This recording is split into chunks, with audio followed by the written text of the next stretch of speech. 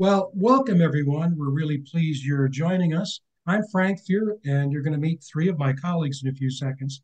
And we're pleased you're taking the time to be with us today to reflect on a recent experience. I'm laughing because none of us ever expected to have the experience that we had collectively.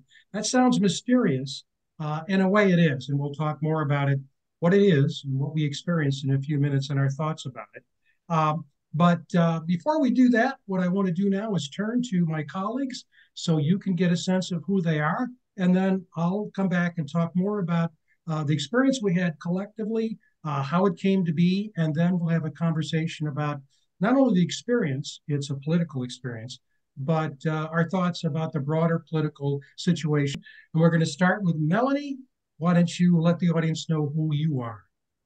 I'm Melany Mack. I live in DeWitt, Michigan. I have always been someone very, very interested in history and politics. I'm a lifelong Democrat, and I'm very concerned about the way things are going in today's world. Very good. Jason, you're up. Hi, my name is Thasin Sardar. I live in East Lansing, Michigan with my wife and two boys. I work in the field of information technology at the state of Michigan. Um, I try to actively advocate civic engagement in my communities, and I also volunteer with a couple other organizations locally here in the Greater Lansing area. Um, so for me, it's about trying to serve the community and uplift the community in whatever ways I can. Happy to be part of political discourse to see what's best for our communities. Excellent. Terry.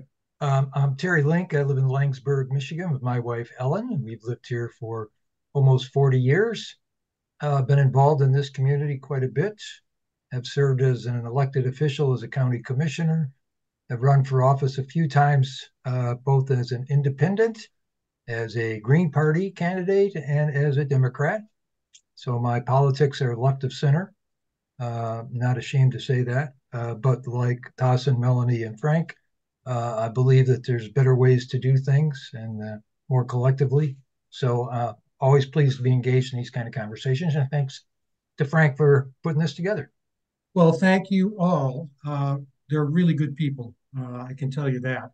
I'm very committed to politically and certainly in terms of working for the greater good. So I'm a better person for having known these three. But let's talk about what we did together because I think it's really for us it was fascinating, and I think it would be fascinating for anyone. By the way, I'm Frank Fear, Professor Emeritus, Michigan State University. Lived part of the year in Central Michigan and part of the year in Florida, where I am right now. We're taping this about a week after the Iowa caucus, but we're going to talk about an experience we had collectively in October of 2023. And here it is. One of the tasks that I'm involved in retirement, I'm Professor Emeritus, among many, is to manage a Facebook page that is it's entitled Michigan Independent Voters. And that Facebook page is affiliated with a national organization called independentvoting.org, which is a very important organization. I've been affiliated with it for about 10 years now. That is an advocacy organization, not just for independence, uh, because there are obviously millions around the country, but also in terms of political reforms like open primaries that support, promote democracy. So I'm very, very pleased to be involved with that. So on that Facebook group, the one that I co-manage, one of my tasks is to respond to inquiries, new memberships, comments, whatever, as any Facebook administrator does. One day in October, early October, we received a very unusual request to post from a producer of a media organization in Great Britain called ITV. Now, ITV is the largest private media corporation, television, and also a variety of other media pursuits, films, for example, that they were going to have a crew come to Michigan and they wanted to engage voters, especially voters who were independent, nonpartisan is the way they put it, which we are to a certain extent. You heard the introductions, but still, they said, "Would you help us assemble a group to interview. And it had to be on a fast track because the crew was coming in about 3 or 4 days after that. But, those of us with media experience know that's not unusual. You have to move quickly. Anyway, we did. So I reached out to New York, where independentvoting.org is. And also I reached out to Terry. We've known each other for probably 30, 40 years probably now, and asked him to give me the names of colleagues. The folks you've seen and been introduced to today are the ones that eventually participated in the event. So I would also say that the experience we had here, I think, was the first for all of us, and that is to be interviewed by an international organization, in this case from Great Britain. ITV is the largest, as I mentioned, the largest private media group. It would be equivalent to NBC, ABC, CBS here. And just like we have PBS on the public side here, they have BBC. So ITV and BBC are two of the largest and most prominent media producers in Great Britain. And one of the things that they both do, just like PBS does, and the major networks, private networks here, is they follow politics. And so ITV, with award-winning journalist Robert Moore, has done a number of these programs that focuses on politics. And of course, what's happening in the U.S. is very important to Great Britain for a variety of reasons. And so they've been following what's been happening, not just in the 24 election, but years earlier. And Robert Moore he was a member of the film crew here on January 6th. So they follow U.S. politics very, very well. So that's basically the setup. We had an opportunity to meet with the film crew in actually at Terry's home in Michigan, in central Michigan. We didn't know then what the title of this documentary was going to be. The title is Trump, the Return, ? In other words, will he return? We didn't know that exactly at the time. And even though we've seen producers' cut of the full-hour documentary, which includes not only us, but people who were interviewed during their tour of the U.S. It includes Chicago, Tennessee, a variety of other places, Washington, D.C. So Michigan wasn't the only place identified to contribute, and we weren't the only folks in the documentary. In fact, we're probably 5 minutes of an hour-long documentary. But that provides you the background to the experience that we had collectively. So let's move into the discussion about your thoughts about the documentary as you saw it. You can start with your thoughts about the political situation generally. Anywhere you want, anything you want to say in relationship to not only our shared experience, but your interpretation of it, and also your thinking now with respect to the election and the circumstances in the U.S. writ large. And so let's just open it up.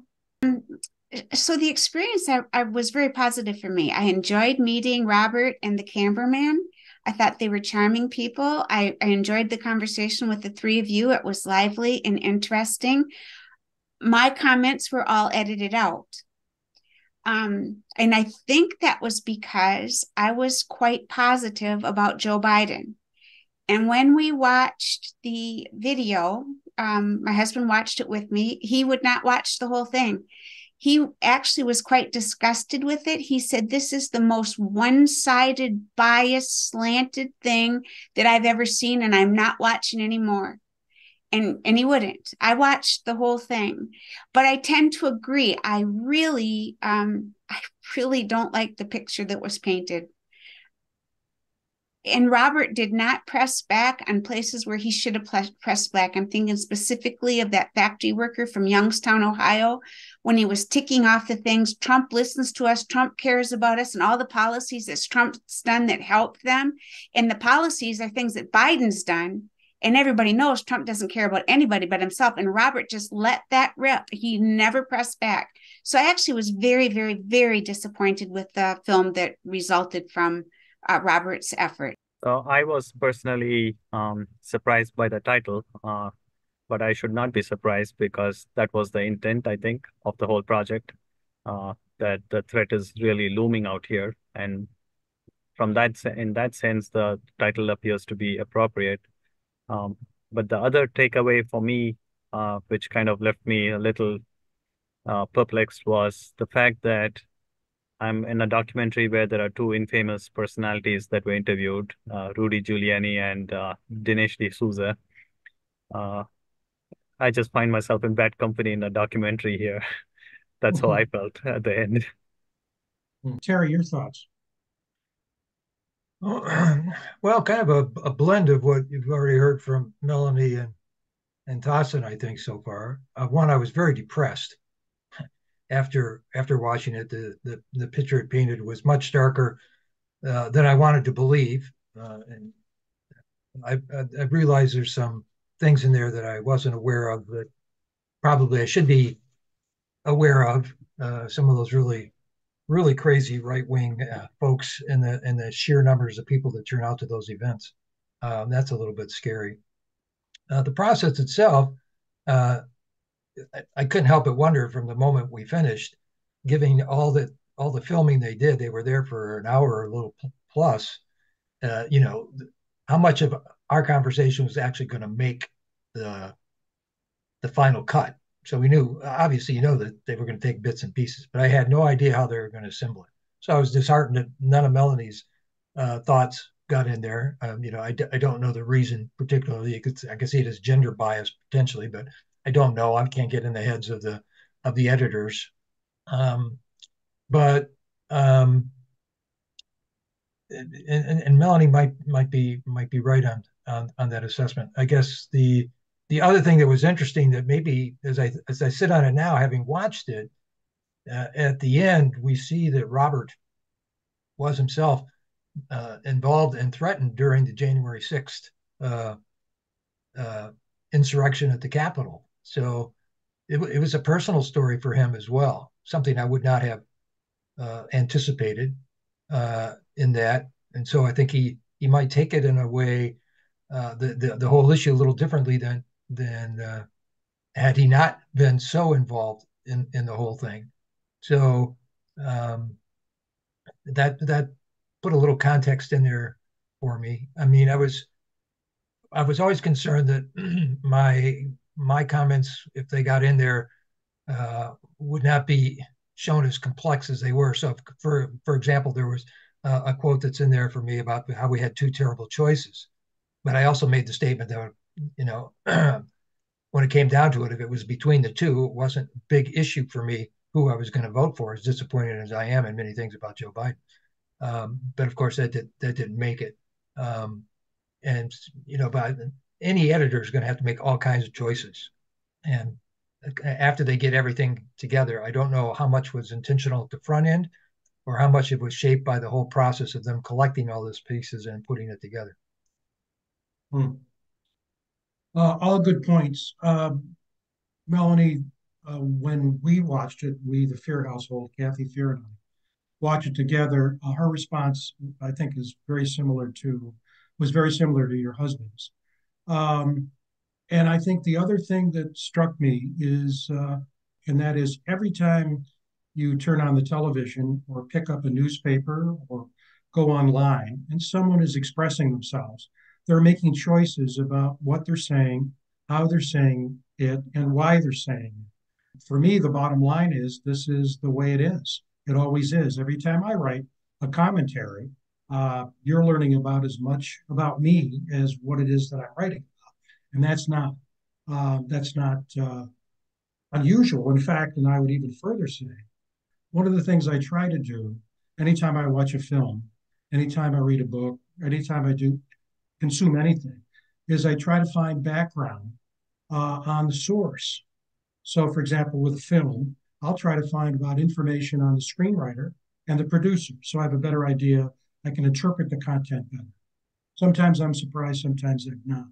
But I did go back and look at ITV documentaries, and I would say that again, it's a private operation, and so it's corporate. But there is a pattern through the documentaries I watch, is an abiding concern that who is president of the United States has tremendous implications, not just for you, America, but for us around the world. And there is uh, in a way, I think if I had to label it, and I'm only speaking for myself, I would say the video is a cautionary tale. It's basically saying, here is what's going on in America, and what could happen if Donald Trump returns to the White House in 2025. And from that perspective, I would conclude that that is very real. It's a very real threat.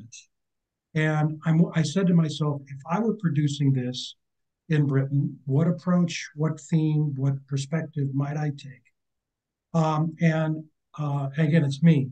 It would be this could be a disaster, not just for the United States, but for the world, because fascism, anarchy, and other isms that you want to attach to it could become not only could infect the mainstream, but could be the driving force with respect to American national policy, our institutions. I think you described it really well, Frank, and I completely agree and do have to constantly be reminded that you're getting a story filtered through the experiences of whoever is telling it.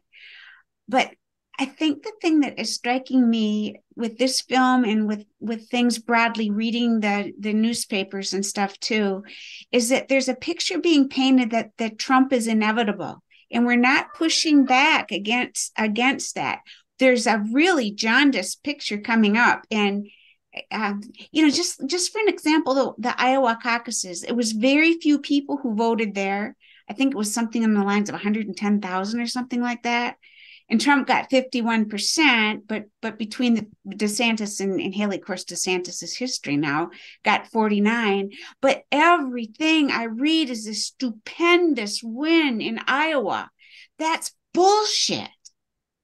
It just is. And we need to push back against the way that this is getting portrayed, because, I mean, I'm probably better informed than most voters, and I'm getting really discouraged. There's days I wish I could just sit around and just, like pull down the shades and let the world go by. And if I'm having that reaction, I cannot even begin to imagine what people who just have to be totally disgusted with what they're hearing. He has created that aura around himself that he is invincible.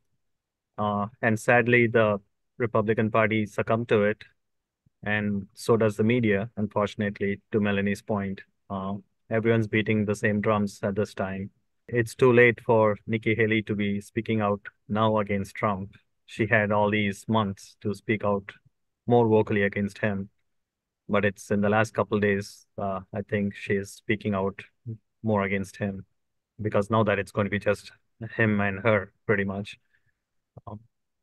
It didn't have to wait this long. So basically, I was just getting to the point Melany was making, that he created this invincible aura around him, did not take part in any of the debates. We'll see what the next caucus brings. I remain depressed for a variety of the reasons, because of the possibility that the film shows of what really it could look really uglier than we anticipate, but also the fact that every time Donald Trump opens his mouth, cameras are there and broadcasting it regardless of the stupidness that he has to say. And even though, as I was telling my beloved just the other day when this came up, that at least now once in a while they call out his lies, and usually in very polite ways. They don't say lies. They say there's no facts to support what he has just said. And so there is a progression here. We have how many more months now? 9 more months for the election, 10 more. So a lot can happen in that time frame, which is still my hope, that there will be things beyond our individual control that we should be hopefully prepared and ready to run with, that might provide some avenues to make what is being painted as inevitable not inevitable. But that remains to be seen what those are. I'm quite confused. It goes back to something that Melany said, the inevitability.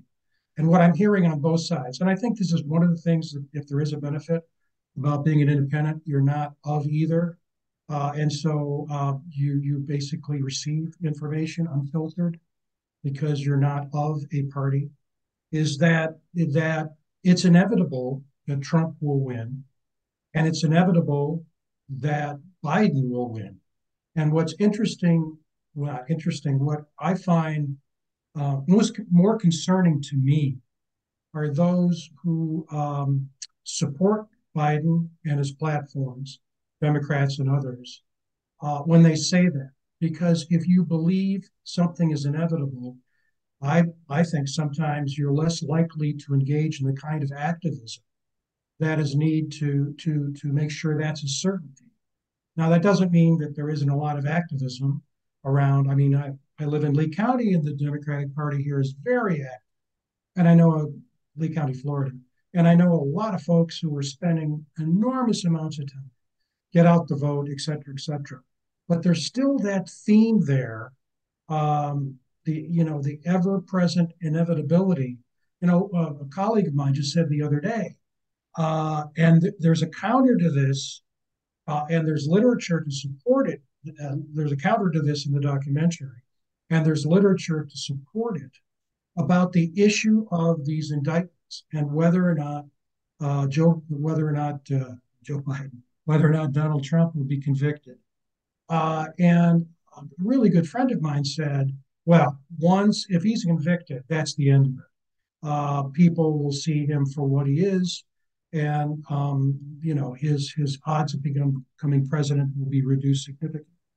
But there's literature that supports that those indictments and the possibility of conviction are working in Donald Trump's behalf. That it's almost like, in fact, even in the documentary, I'll say this. I think we saw a scene where it said, one more conviction, One more just indictment. one more, wasn't that right? Mm-hmm. And it's scary,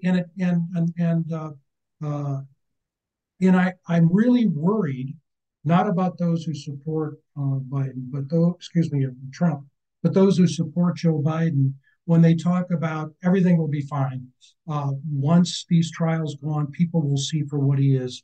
And if anything, I see that it's not just the base anymore. I think the routine that we've heard, he can't possibly be elected because his base is only 25 to 30%. My perspective, and I would like to get your reaction to this, I don't think we can talk in base terms anymore. That I think we have to go beyond that base. We're the day before the New Hampshire election, and in New Hampshire, the majority of registered voters are independents, and they're free agents. There are more independents than either Democrats or Republicans.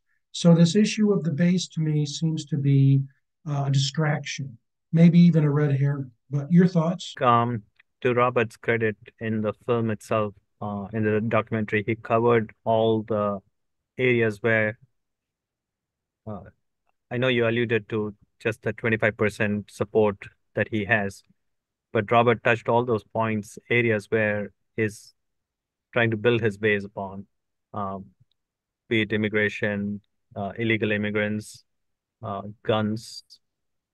Those are all depressing to watch, like Melany said. But it's the fact, though.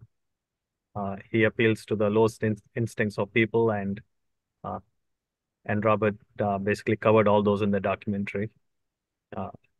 And he should have pushed back a little bit on some of those pronouncements in the documentary, but maybe there are limits. Maybe that's a protocol that you just relay the message and don't necessarily counter it like an interview. Like he did not counter us also when he interviewed us. He let us have the conversation, and he's trying to portray how the actual scene is in different places. It seems this is sort of I don't know how I want to describe it, but we're talking about Biden, we're talking about Trump, but the problem goes so much deeper. It goes so much deeper. We're just nibbling around the edges. When you stop to think about it, the whole thing about the political parties, the two political parties, I mean, it's just got us all in hamstrings. And it really, the political parties, I don't even think they really care who wins, because they all have these consultant jobs and money stuff. And it really isn't relevant to the lives of people, really. And I think really and truly this goes back to what Terry Link has been saying for years and years and years and years about the fact that we, besides having a bottom floor for people that so they can't fall below it, we should have had a ceiling where people couldn't go above it. Because I really do believe that what we're seeing is because of the huge wealth inequalities in all of the things that has spawned, including the fact that the Koch brothers have all these billions to invest in perverting the political process. We what we have now, the biggest game in town is using money to either subvert the system, sometimes corrupt the system, but get the system to deliver what you want the system to deliver. And we like to say, okay, democracy is people power. But when we think about it, it's money power. And we're seeing it in all forms of institutions. It's public, private, not just corporate, public, private, nonprofit. And so it's really about money. So you're absolutely correct. And I'm glad you brought that up, Melanie, because we get so focused on the presidential election, we don't talk as much about the context of America. And one of the things I'm really concerned about, based on my experience, and it's only speaking for me, over the time I've been voting, which is considerable now, is the movement of not only the political parties more to the right. The conservatives are more conservative now. Goldwater was a shock to many in the 60s. Now I'm not sure he would be far right enough for the mainstream Republicans, and the Democratic Party has moved more to the right. And most people would say that Joe Biden is probably a centrist, but there aren't any moderate Republicans anymore for the most part. And we've, as a society, have moved more to the right.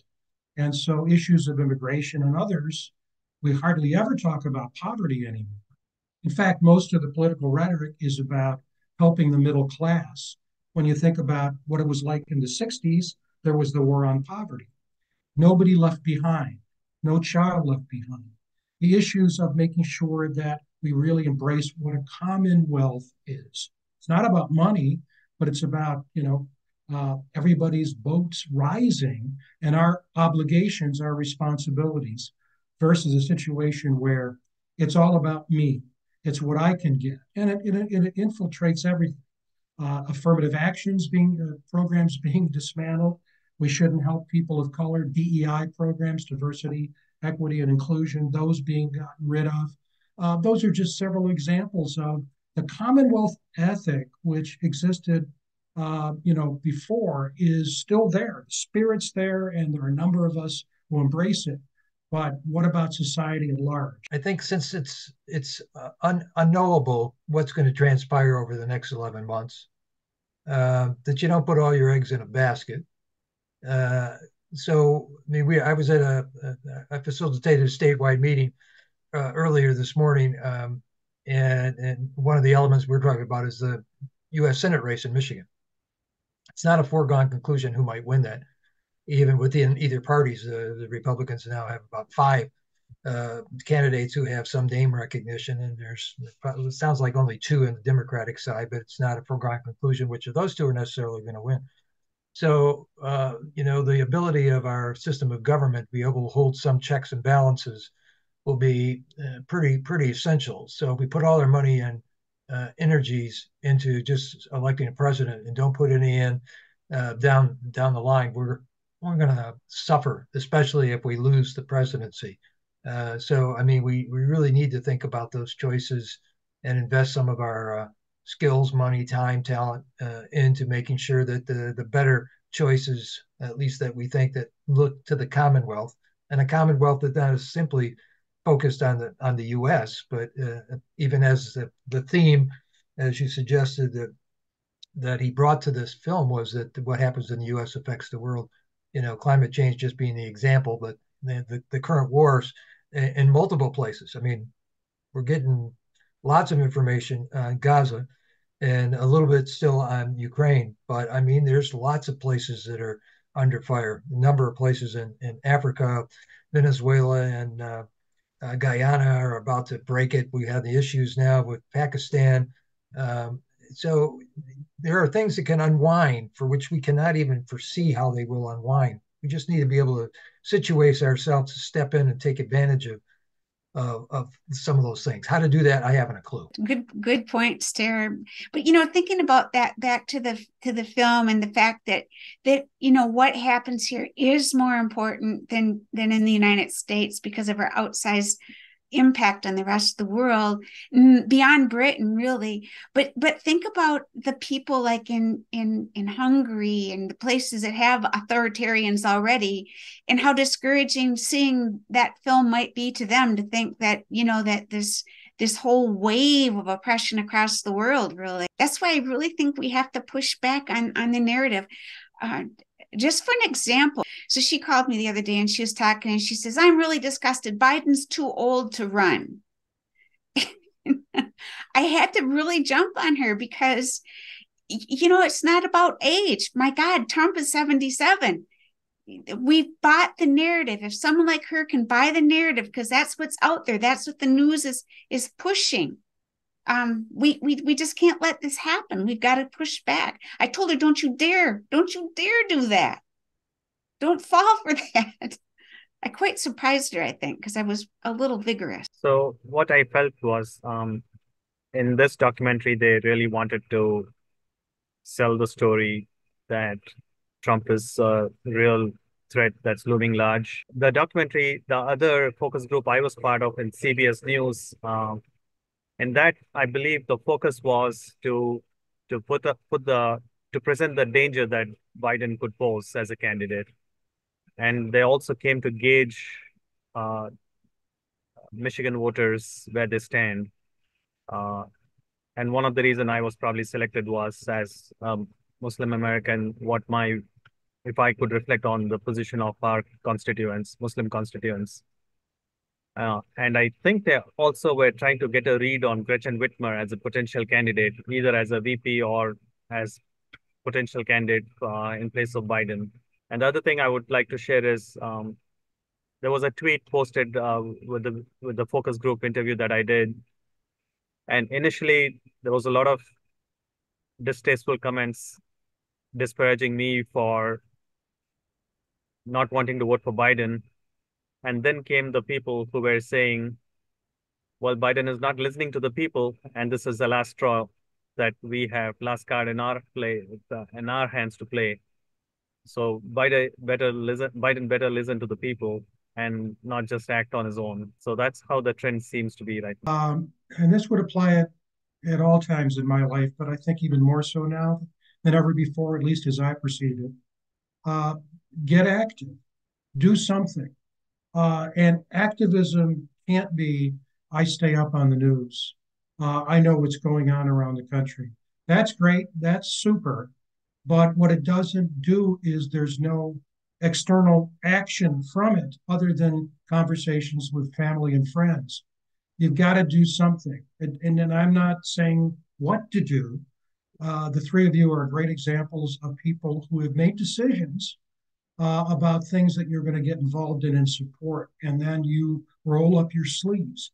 You can roll up your sleeves in a million different ways, but you just can't sit down. You just can't watch TV news. You just can't read the newspapers and have something to say at cocktail parties. That's all important. I'm not disparaging that. What I'm saying because you may wake up and find out what you had hoped and what your greatest fear has become reality. And so, in many ways, I think fear is a great motivator to do something rather than fear being a reason to either be in denial or to be inactive. This is a time where people just have to step forward, use your feet, uh, use whatever resource you have. Time is the most important one. Take a stand, pick an issue or issues, and it can't. And I think this goes back to what Melany is saying, it's not a matter of just focusing on the candidates. It's much bigger than that, as she said, much deeper.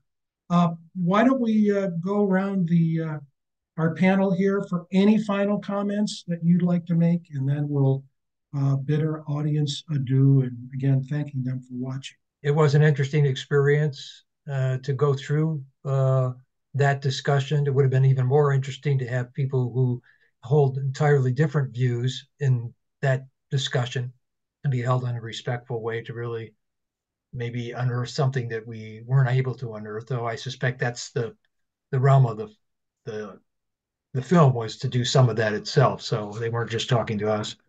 But I mean, it does highlight that this is a pretty crucial time, and that so much is uncertain as things continue to change, and things like big climate events could make immense detours in any plans that anybody has for anything, let alone the things going on with wars, infectious disease. There's the rumblings of some new stuff about to break loose and come get us.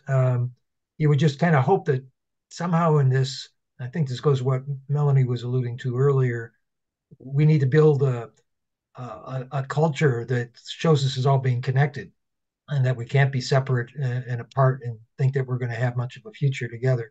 And those boundaries can't be political boundaries, whether they're nation states, counties, cities, whatever. So I'll leave it there. I appreciate the opportunity to be involved. To Frank's points earlier, we got to do something. And one of the things I tell to friends in my circle, particularly those who are disillusioned with Biden's record on Gaza, is you cannot just sit out this election. You still got to vote.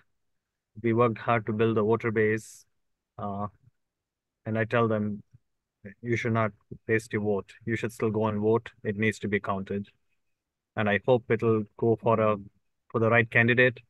Not one of these two, but it needs to be counted. So I appreciate the comments of both Terry and Thasin. And Frank, I think that little lecture that you just gave about the importance of being active and doing things, that by itself would be a great thing to go viral, because that's what people need to hear. But it is about more than the candidates, and it's about us seeing that there's a whole lot of rot in our system, and we can't look at we're never going to have a perfect candidate. We're never going to have that, but we have to. And I wish it wasn't like this. I wish we could, that there was one really, really good choice. Well, there is one really, really bad choice.